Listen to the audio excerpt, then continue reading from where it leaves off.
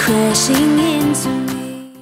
Welcome back to another GeekaWhat video, and it's part of my new techie terminology series. I'm going to be talking about VRAM today, and complicated techie terminology. So for more videos like this, click the link in the description below. But first, what is VRAM? So VRAM is a special type of memory, often referred to as dual port memory, because it can be accessed by two devices simultaneously, and it can read and write at the same time. So it can read data and write data, so in other words, it can open and save things at exactly the same time, just to put it into the simple terms. It's short for video RAM, VRAM, that's what it stands for, and it has a lot of special quantities and a lot of special qualities, as I've already stated.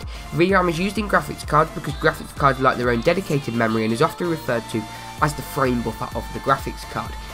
It's a lot faster than your typical DDR3 or DDR4 that's used by your system or your CPU normally, but that is also why it's in smaller quantities, and why graphics cards can be so expensive, because not only do they have the processing chip, but that memory, which is also more expensive than your typical DDR3 or DDR4.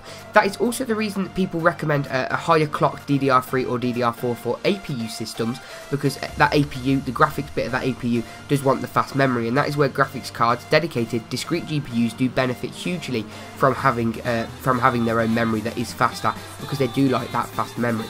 So VRAM stands for video RAM, often referred to as dual port memory, and is very, very important in your system. At the moment, if you're looking at the budget end, you want to get around at least nowadays 2 GB of VRAM, which is pretty much good for 1080p low textures.